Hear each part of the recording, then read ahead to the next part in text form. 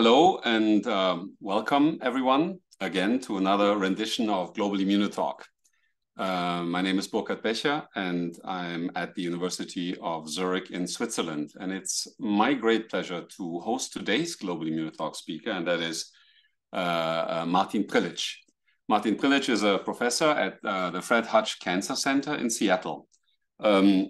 And again, it's an incredible pleasure to finally have a chance to host you, Martin. And Martin is born in Linz in Austria. And for those of you who are geographically challenged, this is not down under, so it's not Australia, but Austria is right next to Switzerland in Europe, where Martin also did his master's. He studied in Salzburg.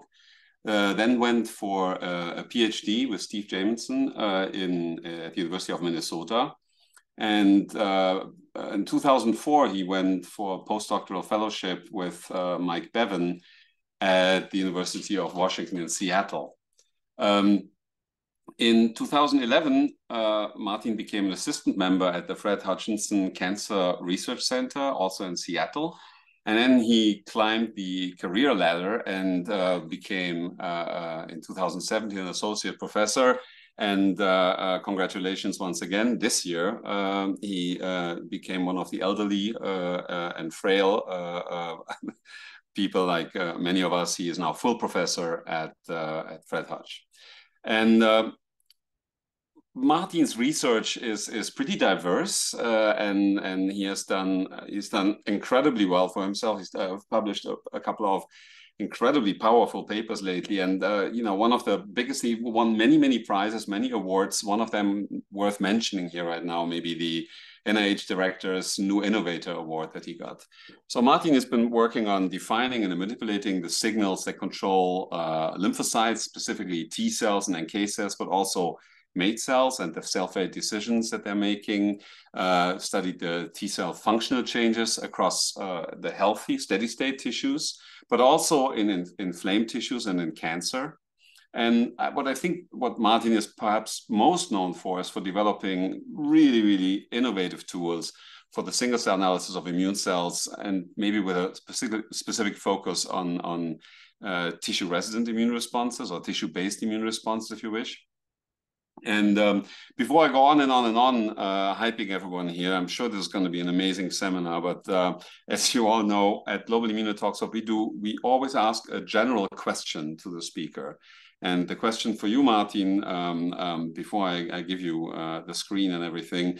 So who has been or is a scientific role model for you, and why would that be? So I think, typically when we think of role models, it's sort of associated with a person, and I've definitely been very fortunate in the mentors that I had from my PhD and postdoc.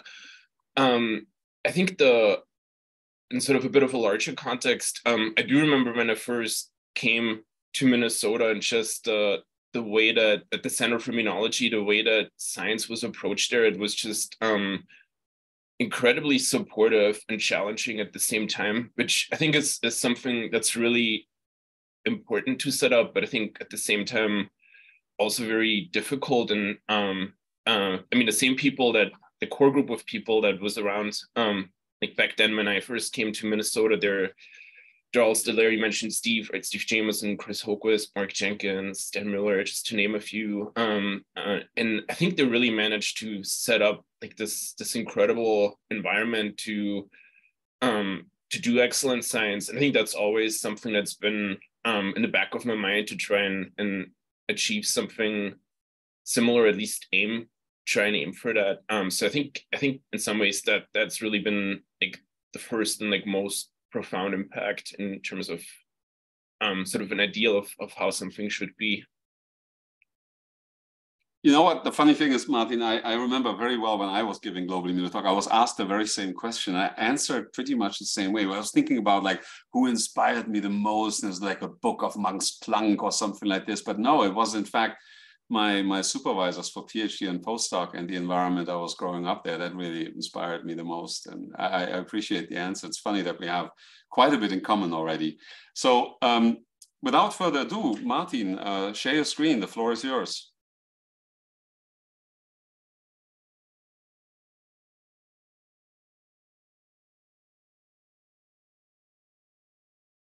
Good. All right, excellent. Well, thank you, Burkhard, for the very, very kind introduction, and thank you for the organizers for inviting me and giving me the opportunity to talk here. I will talk a little bit, actually, more about the inflamed and tumor tissue aspect. I decided to take out some of the healthy aspect just for the sake of time. And as Burkhard mentioned in his introduction, one thing that my lab is really interested in is sort of trying to understand what the signals are that guide lymphocyte activation, differentiation, and maintenance in specifically in tissues, in human tissues. And ideally, if things work well, then we would like to manipulate those cues, those signals, to control lymphocyte responses for therapeutic purposes. So what I thought I can do for this talk today is, rather than walking you through maybe some published and unpublished figures, is to provide a little bit of context on how we in general try to address these questions, and how we try and address and approach sort of those bigger science, hopefully bigger science questions that we have. Let me just move this here.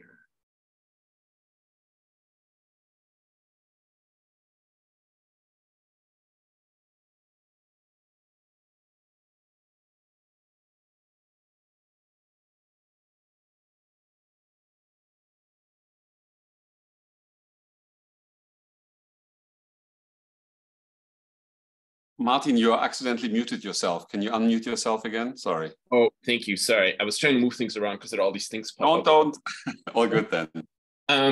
So the big question that we had at the beginning, in terms of figuring out, well, what can we actually realistically ask, and then also address successfully, hopefully.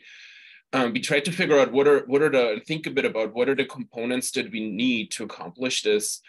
And if you want to study human tissues, obviously a big part are your clinical collaborators and the cohorts that you work with. And my two key collaborators, particularly from what I'm talking about today, are Doug Dixon, who used to be here at the University of Washington, now a little while ago moved to the University of Tennessee. And Doug has been sort of my longest collaboration. So he's a periodontist, and when I initially reached out to him at this point a few years ago, the way we went about trying to figure out if he had some common ground and some common interest in questions was by really having weekly meetings. And I would tell him about immunology, and Doug would very patiently answer all of my very naive questions that were clinically related. And I really learned an incredible amount that I think helped us figure out what we can and cannot address in terms of tissues that we're getting, what do we know and need to know about the patients, potential confounding factors. And then a few years later, I started collaborating with Brittany Barber, who's at the University of Washington here. So for us, the clinical collaborators are not just someone who just kind of hands us over a tissue, but it was learning from them was a key step and a really critical component for our science. The other part is the technology aspect, and it's the very exciting part about technology, I think, particularly in the last few years, is how rapidly things have been evolving, and I mean, we can do things now that could only dream of 10 years ago. So to see that progress has just been very exciting. At the same time, staying on top of that and not sort of getting left behind is incredibly challenging. And the way that we've been trying to make sure that we stay on top and move things forward is with industry collaborations. And my key collaborator is, in that context, has been Aaron Tishnik at BD Biosciences, who's been with, and so Aaron has been with BD, I think it must be close to 10 years at this point, and we've been collaborating for quite a few years. And all of this started out with incredibly talented postdoc that I had in my lab, Florian Meyer, who just a flow cytometry wizard. And when he joined the lab, he essentially developed a 28 color, what we call 30 parameter, because it's 20 colors and then forward side scatter panel to do deep immunophenotyping for the human immune cell compartments. We did it for dendritic cells and T cells. And we leveraged this then into doing multi-omics approaches and get a sense of how well sequencing-based approaches compare sort of to these classic flow cytometry approaches. And from there on, has just kind of been moving forward. and doing this together with the industry collaborator has just been immensely beneficial for us. So just to make sure that we're all on the same page here, just want to give a very, very quick overview. So for high parameter flow cytometry, we like to use that because you can essentially interrogate millions of cells. And there's really fairly minimal cell loss during processing and analysis. So this is a great way to get a good sense of what the immune infiltrate is in a tissue, particularly if the tissue piece that you want to interrogate is fairly small, for example, a biopsy rather than a surgically resected tissue. So for single cell RNA-seq, the number of cells that you can actually look at is much smaller, but it used to be actually a few years ago, people were happy with dozens of single cells, and then it sort of progressed more and more with different platforms. And I think at this point, sort of as a rough ballpark number, you can do about 100,000 cells sort of in an experiment, depending on which platform you use. And you get about 2,000 genes per single cell, and you can also get protein expression along with that, and then VDJ expression. So it's a really, just a really rich data set than you end up with. But the one thing that I want to point out too in that context, I think sort of just having these phenotypic data is also somewhat limiting. So we always do try and have follow-up assays, ex vivo assays, or use the mouse model to try and get more towards mechanism as much as that is really possible in context of working with human tissues and human samples. So in addition to the cohort and the technology aspect, since I just brought up sort of those really big data sets, it's the data analysis part. And I think for us, it was really important to make sure that we don't just end up with a sort of a signature set of genes at the very end. And we wanted to make sure that if we put in all this effort to get the single cell data, that we try and really get the most out of the data set afterwards. And Rafael Gotardo, who actually used to be here at the Fred Hutch, was a key collaborator, and you'll hear more during my talk of what he and his group accomplished. And Rafael moved a little while ago now, actually to Switzerland, where Burkhard is. He's in Lausanne, not in Zurich, but and then Peter Lindsley who's the Benaroya Research Institute here in Seattle, has also been a key collaborator for us.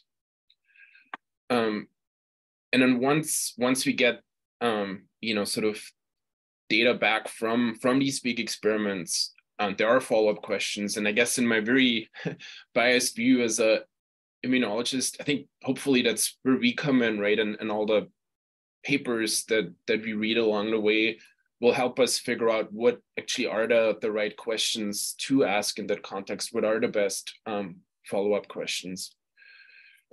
So what I thought I'll talk a bit about today is a project that I think started with a very with a very simple question.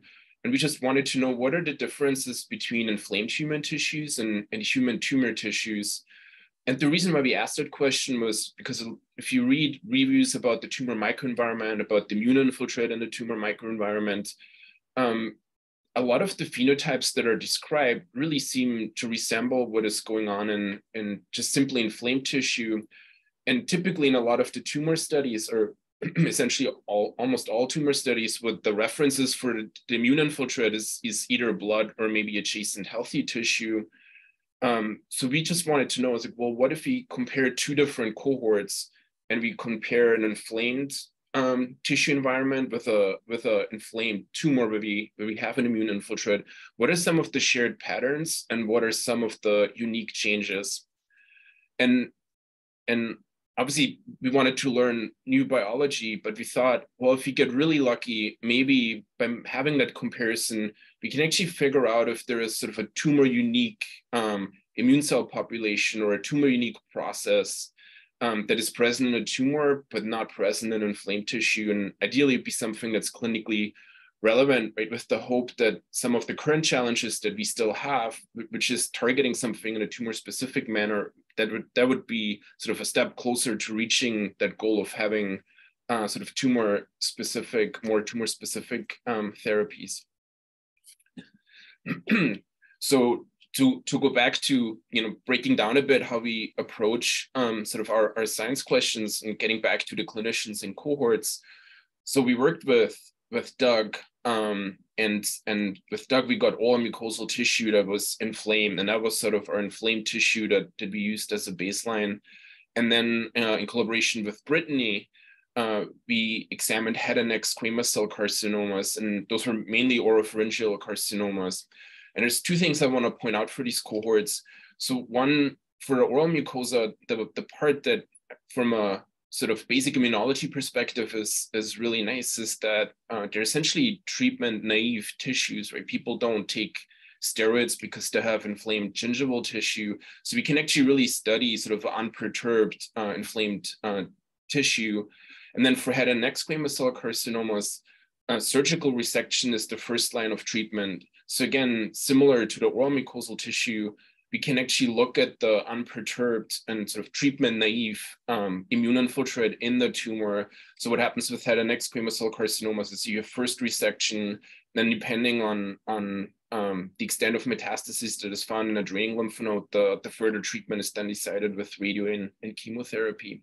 So from a purely immunology point of view, sort of having these unperturbed immune environments, we felt that lent itself really well to try and do that comparison with this approach. And the people in the lab the two postdocs really initiated that project and were driving it were Jamie Erickson, who's now at AbbVie in Chicago, and Florian Meyer, who's actually now back. He came from as a postdoc from or as a grad student from Burkhart's lab to my lab, and is actually now back in Zurich again. And Jamie and Florian they were just an amazing team. And initially the way this worked out was that Jamie was mainly focused on the T-cell work, and Florian really focused on sort of the antigen presenting cell aspect, and both looked at the tumor and the inflamed mucosal tissue. And then as I'll outline in sort of the next few slides, is how everything ended coming back together a bit and being combined a bit. So our general strategy was to use the technologies that I highlighted a little bit at the beginning, is to essentially use flow cytometry, so 28 color / 30 parameter T-cell panel that we tried to do with every tissue, and then also a 30 parameter myeloid panel that essentially captured macrophage and dendritic cell subsets. And I'll talk about the analysis part in a little bit. And then what we also tried and do is, whenever we could, is if there was enough tissue, is to save some cells for downstream single cell RNA-seq. And initially our idea was, well, we can use this to just try and dive a bit deeper into the phenotype of the cells to be found in a tumor and make comparisons. And then Marie joined the lab a bit later and was really critically important to help us get everything across the finish line. So I'll outline to you a bit how we started with that comparison. And the first part of it was just really a very broad comparison where we just asked, well, what is the distribution of the immune cell subsets if you look at mucosa and tumor? And what you see in blood is actually the two cohorts combined, because we essentially just wanted to make sure that in context of their peripheral immunity, that those two cohorts were really comparable. And if you look at the T-cell infiltrate in mucosa is in orange, and then tumor is in red, sort of the frequency of immune cells is very much, of T cells is very much the same within the immune compartment, within the 45 positive cells. Similar for the B cells and there's not really that many NK cells in either the inflamed or tumor tissue, at least, you know, the oral mucosal tissues that we looked at. So as a CD8 T cell, you know, person, that was and that's mainly what I'm going to be focusing on today, is the T cell part. That was, of course, something that I was really interested in as well. Once we start to look a bit more into T cell subsets, are there any differences? So CD69 and CD103 are biomarkers that are used to indicate tissue residence for CD8 T cells. So if you compare the oral mucosa and the tumor, they actually look very similar. And then if you this is just an example plot, and then across the patient tissues that we looked at, there was really no difference.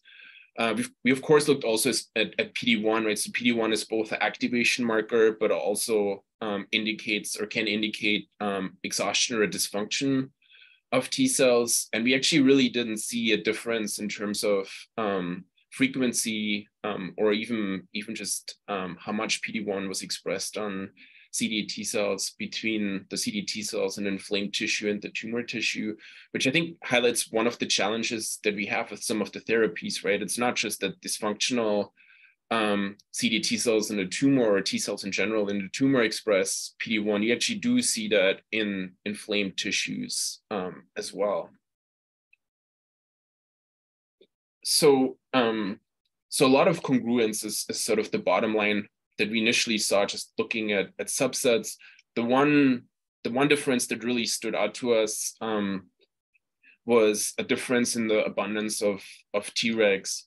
So again, orange is the inflamed mucosa and red is the tumor. And as you can see, the frequency of Tregs within the CD4 T cell compartment was much higher in the tumor, and these cells were FOXP3 positive and CTLA4 positive.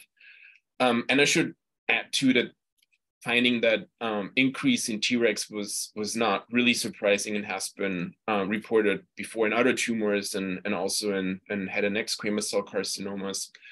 And what I'm showing you here is a figure from a review that Dari Binali and his group wrote a little while ago, and essentially it just highlights what the role of Tregs is in the tumor, which is really suppressing the anti-tumor response, and it can do that by various mechanisms, direct and indirect. So if you have this expanded Treg population, right, then presumably that is associated with a lot of suppression in the tumor microenvironment. So with everything that I've told you so far, we see a lot of congruence. We found something that was not necessarily that novel, because people have sort of observed it before, but we have these really high parameter data sets, right? So how do we actually now identify biologically meaningful changes? How do we make sure that we put those high parameter data sets to its best use? And this is when the analysis approach comes in, and I think is critically important. So this we did in collaboration with Rafael Gotardo, who I mentioned earlier, and what Rafael and Evan Green and Greg Finneck developed is a machine learning approach that they called FAUST, which stands for Full Annotation Using Shape-Constrained Trees.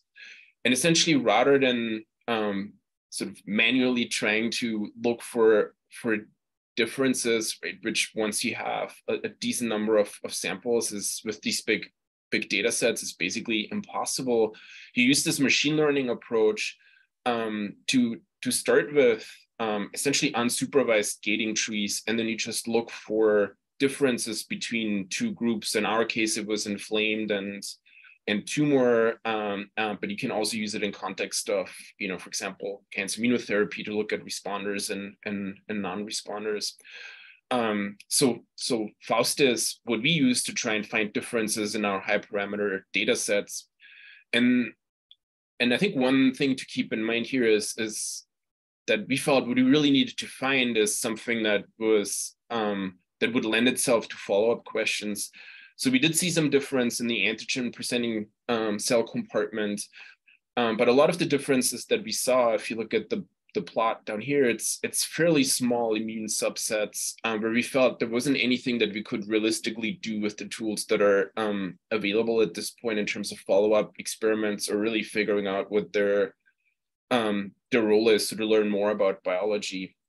So that we felt was going to be easier with the T cell subsets. We saw some changes in the CD8 T cell compartment, but then the one thing that was really consistent was that was enriched in the tumors was this population of what seemed to be most likely regulatory T cells that started to express ICOS and HLA-DR that were a lot more abundant in the tumor compared to the mucosal tissue. And I should add the reason why I'm showing you sort of these funny looking plots, that's essentially the output of Faust that you get. So that's the population, and it only indicates which are the markers that are expressed in one subset in one tissue over the other, is using these very, in some instances, sort of elaborate expression patterns. So nothing you could ever really find by just manual, or I think would be hard to find with manual gating. So we got our data output from Faust, and then we decided to look a bit more into these regulatory T cells and essentially just confirm predicted the sort of the differentially expressed phenotype with manual gating. What you see up here, if you look up here, is the Tregs, and in the oral mucosa, this is ICOS on Y and HLA-DR on X. In the oral mucosa, you don't really seem to have these ICOS positive cells that Faust identified that also express HLA-DR, but we do have them in the tumor. And then below is just showing conventional CD4s. So essentially the population identified by Faust, we could confirm that by manual gating as well. So I'm truly only sort of summarizing the big picture takeaway points here, and I really emphasized, I think, the extensive congruence for the T cell compartment. We actually saw it for the antigen presenting cell compartment as well, sort of the M2 type macrophages we also find in inflamed tissues, the MREC disease, but I'm kind of skipping over this today just to make sure there's enough time to talk about some of the things that I think are also really important that we usually don't talk about too much in these talks. So hopefully you'll find that useful. So initially we felt with our single cell RNA-seq data that we could maybe just add more depth to our flow cytometry data. But I think in the end, we actually got very lucky because we had the single cell RNA-seq data, we were just getting it. And then the following paper came out, it's called NICHEnet, Modeling Intracellular Communication by Linking Ligands to Target Genes. And that was sort of the point where we're talking to Jamie and Florian, who did all this work. Like, well, we could combine our T cell and APC data, and let's look for crosstalk using NICHEnet between these cells. And maybe this way we get actually a better understanding what might be going on in the tumor versus inflamed tissue. But of course, we weren't quite sure at that point what to expect from NICHEnet. And this was sort of the data set that we used in our NICHEnet analysis. So we sorted T cells out of the tumor and then the antigen presenting cells. We also included blood, again, just to make sure that in peripheral blood, there was pretty good congruence across sort of the total of 8 donors, so four for each tissue. And then we plugged this into NICHEnet. And I want to highlight here why I think NICHEnet is such a powerful tool and also incredibly clever. So a lot of the communication prediction tools essentially look at ligand and receptor expression. The one thing that really makes NICHEnet distinct when it came out is not only did it look at the receptor expression, it also looked at sort of the downstream gene targets. So if you got a signal, do you actually pick up on the genes that would be expressed as a result of having a signal? So that makes it very powerful, not only in context of maybe preventing false positives, but as probably most of you know, and just to emphasize that, right, in single cell data, you don't always pick up each gene in every single cell. So you might not necessarily see receptor expression in every single cell, but then picking up the downstream signature is still something that that you could accomplish. So we did this and played around a little bit with different cell types sending signals and different cell types receiving signals. And what I want to focus on here, what I want to show you is what happened when we had the regulatory T cells, so the CD4 Tregs as the receivers, and then the antigen presenting cells as the senders. And I want to just highlight a couple things here. Sort of one thing that came up, we were super excited about was ICOS, right? So ICOS we already saw by flow cytometry, predicted by Faust, that we have more ICOS expressing cells in the tumor. And then this came up by NicheNet too. So that was great news. And then almost sort of a positive control, because we knew that the Tregs were expanded and activated in the tumor. IL-2 receptor alpha, beta, and gamma came up as something that was preferentially occurring in the tumor over the inflamed tissue. And then two things that stood out a bit to us that were curious, one more so maybe than the other, was the expression and predicted signaling through the IL-1 receptor, so IL-101, as well as the IL-18 receptor. And it was particularly the IL-1 receptor, IL-101, that was curious to us, because there's really not a lot out there in context of what an IL-1 signal would do for CD4 Tregs. And IL-1 or 2 was expressed too, and that's sort of a decoy receptor, so that would prevent signaling. So we just, as a next step, decided to look at protein expression, right? I mean, all of this is based on sequencing, transcript data. So let's go back to flow cytometry and see if we can even find protein expression on our Tregs from the tumor. And that's the bottom row here, the dark red. And we did indeed observe IL-101 expression actually quite a bit on Tregs in the tumor, not really on in blood or conventional CD4 and CD8 T cells. And we didn't see expression of the sort of the receptor that would inhibit IL-1 signaling. So IL-101 is expressed by a large fraction of Tregs in the tumor. So there is the possibility of signaling, just like NicheNet predicted. And now we tried to see if we could use the flow cytometry data that we had, that big data set, and see if it sort of really fits in together with our single cell RNA-seq data set, and see if the data are actually congruent and supportive of each other. So we wanted to know if these IL-101 Tregs and also the predicted ICOS expression, is that the same Treg subset that we pulled out using Faust from our flow cytometry data? And when we gated on IL-101 positive Tregs from the tumor, they're essentially uniformly ICOS positive. They also expressed IL-18 receptor, which was another prediction from NicheNet, and a lot of them expressed CXCR6. So we really think, because of the uniform expression of IL-101 Tregs, that was sort of the first hint that we got that we're looking at the same Treg population. So just as a sort of a overview here, make sure we're still all on the same page. So essentially, by comparing inflamed non-malignant tissue and tumor tissue, by comparing the immune infiltrate, so we did single cell RNA-seq, and then we used NicheNet, and then followed up with experimental validation. And what I showed you was the protein expression of IL-101, 18 receptor 1, and ICOS on the CD4 Tregs. What I'm not showing you today, what we also looked at, is to see if IL-1 was actually made and is available in the tumor. So we looked at tumor lysets, and you can really find IL-1 alpha and IL-1 beta. So all the signals that were predicted to occur by NicheNet are actually really present in the tumor and microenvironments. We were very excited about that. So after that validation, we actually wanted to know if these IL-101 positive Tregs are actually distinct from IL-1 negative Tregs. So we did some transcriptional analysis, and they came up as distinct. And then we also did a ex vivo suppression assay, and it took a little bit to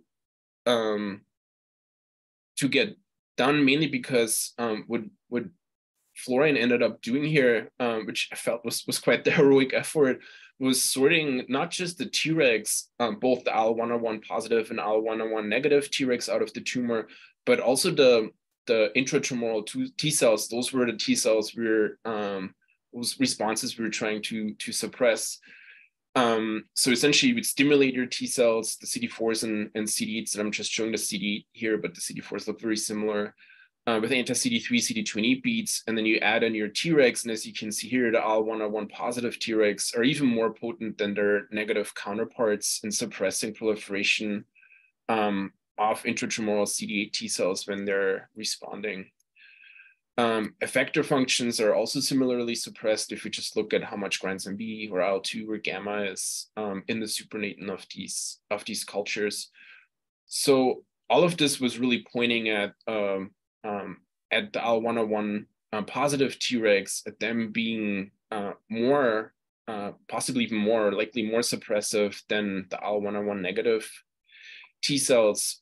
So we used NicheNet to find these cells. We did some of the validation on the protein level to make sure that the prediction was accurate. And at this point, actually, I have to say that basically almost everything that we've looked at so far that was predicted by NicheNet, we could find on the protein level too. I mean, I've just been really amazed with how powerful of a tool NicheNet is. And now we started to try and find some of these differences between the IL-101 negative Tregs versus IL-101 positive Tregs. And, you know, as I mentioned at the beginning of my talk, we wanted to know if those Tregs are potentially clinically relevant, right? That was one of the things that we thought, well, if we get really lucky, maybe we find something that's tumor enriched or tumor unique that could serve as a therapeutic target. So could those Tregs be a potential therapeutic target? Well, there are a large fraction of the Treg compartment are these IL-101 positive Tregs. It's obviously donor dependent, but in some donors, it's up to 80% of the Tregs are the IL-101 positive Tregs. And then we did the following thing. Essentially, we asked, well, if we get on ICOS positive and IL-101 positive cells that are CD45 positive, so essentially looking at all the immune cells, right, like bone marrow derived, hematopoietically derived cells, if we ask who's double positive, who expresses ICOS and IL-101, and then we did the backgating, essentially turned out that that was almost or basically exclusively just Tregs. So that's when we got really excited. And then of course we still had to ask, well, if we look at the frequency of these cells in tumor versus inflamed tissue, is there a difference? And we did indeed observe that it's highly enriched in tumor tissue compared to inflamed tissue. So the reason why we got so excited was, well, so IL-101 positive Tregs can be identified with that co-expression of IL-101 and ICOS. And they're also highly enriched. And because we can identify them by the expression of two surface proteins, right? Both IL-101 and ICOS are expressed on the cell surface. And because it's unique across all immune cell subsets, that really suggests that it lends itself well as a viable therapeutic target, you know, for example, a bispecific antibody that would only recognize these double positive cells as a potential way to really now manipulate the tumor immune infiltrate in a possibly or hopefully like fairly specific manner. There was also a study that came out that we got very excited about, that it was a small clinical trial, and essentially they asked, rather than doing the traditional approach of doing resection first and then chemoradiotherapy and then possibly giving anti-PD-1 to patients, they wanted to know if you can actually do pre-surgical anti-PD-1 treatment if there was a potential benefit. And they did indeed found that there are responders and non-responders. And the non-responders, one hallmark was that these non-responders had more Tregs in the tumor. So potentially, again, suggesting that trying to target the Tregs in the tumor would then actually allow for better therapeutic responses to other therapies, or maybe something that could be combined with anti-PD-1. So we were sort of, really, I guess, pleasantly surprised. I mean, you kind of dig and hope for the best, but and excited that we found this in terms of the potential therapeutic value. But then we also wanted to do some more biology and essentially ask, well, what actually elicits IL-101 expression, and why has this phenotype not been reported or observed so far with all these studies that have focused on the Treg compartment. And I'm just going to summarize this a bit. So we found that T cell receptor signals are actually sufficient to induce IL-101 expression, and congruent with the notion that a T cell receptor signal drives that expansion of Tregs is that we found that the IL-101 positive Tregs in the tumor actually clonally expanded. We also, and I'm not going to show the data here today, we also tried to figure out what the IL-1 signal actually does to the Tregs. And it does seem that the IL-1 signal itself potentially just enhances and facilitates cell proliferation. But one thing that was very puzzling to us is why this phenotype hasn't really been reported or observed so far. And I think one or two sort of explanations for that is that mouse Tregs do not appear to express IL-101 after TCR engagement, at least not the Tregs out of B6 mice. We tried that with FOXP3 GFP mice, and we had a positive staining control, right, to make sure that the IL-101 antibody was working. But if you activate mouse Tregs with anti-CD3, CD2, and 8 beats, they just don't have that induced IL-101 expression the way that human Tregs do. So I think there is just a difference there, and maybe you would miss that in the mouse model. I also have to say we only really found IL-101 because of NicheNet. If we just had looked at a heat map, right, or a volcano plot, or any sort of at the more typical analysis approaches, IL-101 would not have been necessarily something that we would have picked out. So I think the analysis part for us to find IL-101 and really dive into it was very critical. So with what I've told you so far is that there's a substantial phenotypic congruence between immune infiltrate and inflamed and tumor tissues. We found this large population of IL-101 positive, ICOS positive Tregs in tumors. I didn't show you this today, but they are transcriptionally distinct, and based on the assays that we've done, it does seem that they are possibly the most suppressive Treg population in the tumor. So I just want to highlight again the therapeutic potential that I had mentioned with the bispecific antibodies. Essentially what that would entail, right, is making an antibody that doesn't have high affinity to just bind to single expressing cells, so cells that would only express ICOS or only IL-101, but essentially only truly binds, and this was, I think, really nicely described in this commentary, only really binds to cells that express both the IL-101 and ICOS. And I already mentioned it a couple of times now, but I really want to emphasize this today, that the data analysis was so critical and instrumental for us to discover new biology.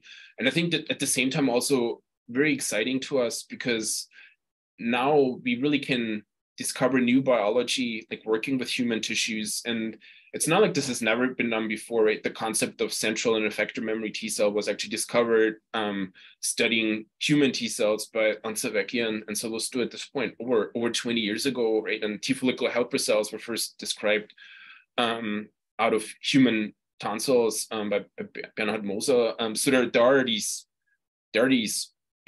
previous occurrences where discovery really started with human tissues, like for immunology.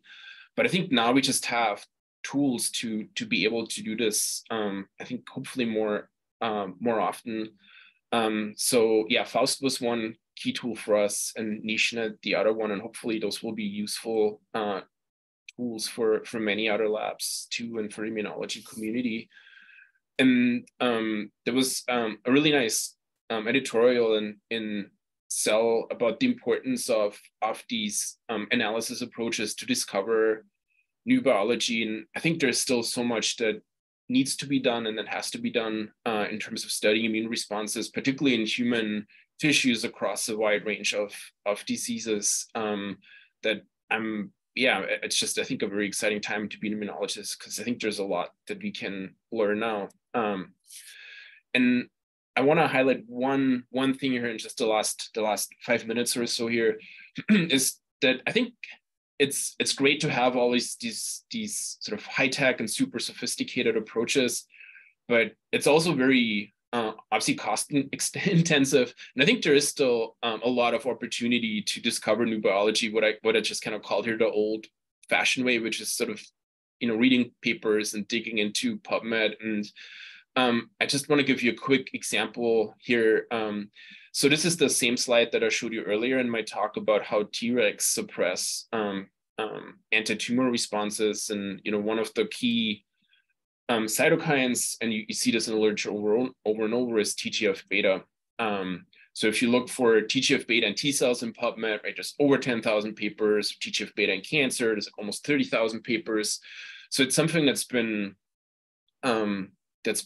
published on very extensively. So is there any new biology that really still can be discovered, right? It seems like it's very firmly established that TGF-beta just suppresses T cell effector responses.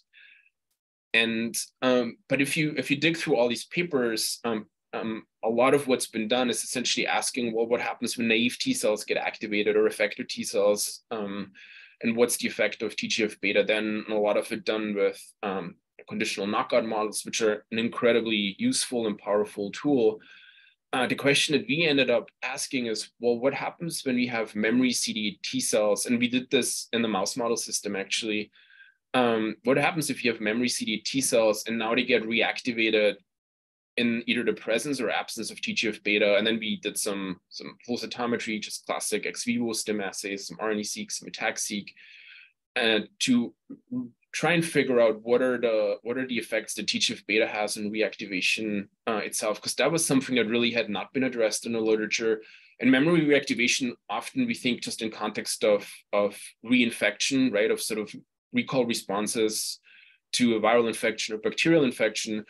But even in context of anti-tumor responses, the cells that respond to anti-PD-1 treatment are really memory T cells. There were a couple nice studies that highlighted that. So that is why we ask, well, what happens during memory reactivation? And I just want to show you, so this is unpublished data. I just want to highlight like two things to you. So we did see, so these were OT1 memory T cells. So if we stimulate with the antigen, with the peptide that they recognize, what is differentially expressed with the stimulated ones in red versus the green blue here is stimulated in presence of TGF-beta, is you add TGF-beta, you lose expression of these cytotoxic genes, granzyme A, granzyme B, perforin, and that's expected, right? I mean, people have reported it before. Interestingly, interferon gamma actually was not affected, neither by transcript nor actually on the protein level. So for reactivation, TGF-beta had a very limited impact on that. But what we got really excited about is that what TGF-beta did in context of reactivation is elicit, actually, so not suppress, but elicit expression of chemokine receptors such as CCR8 or CXCR3. And then we followed up on all of this on the protein level as well. If this is something that you're more interested in, we actually put it in bioRxiv. And the person who did all that work is Alexis Tabor in the lab, who's an incredibly talented technician and was very diligent with the extent of the experiments too, because she looked at it across a range of different TGF-beta doses as well. So a lot of titrations. And I think she found a very compelling phenotype after that. And I think it sort of revises the way we have to think about TGF-beta, for example, as a therapeutic target, because if you target TGF-beta, you're not gonna just rescue effector function, you're actually also gonna alter the chemotactic properties of these memory CD8 T cells. So it's just something that has to be kept in mind. And obviously there needs to be follow-up studies also looking at human cells. But by highlighting what Alexis had accomplished and all the work that she's done, I do want to take that to emphasize sort of the last bit that hopefully has become clear anyways, how important it is that the people who work with us are just like tremendous colleagues. And in that context, I've been not just very fortunate with the clinical collaborators that I've had now for a few years, but also the people in my labs. I already mentioned Florian and Jamie quite a bit. Amanda was the first postdoc who really started the collaboration with the gingival tissue where we compared healthy and inflamed.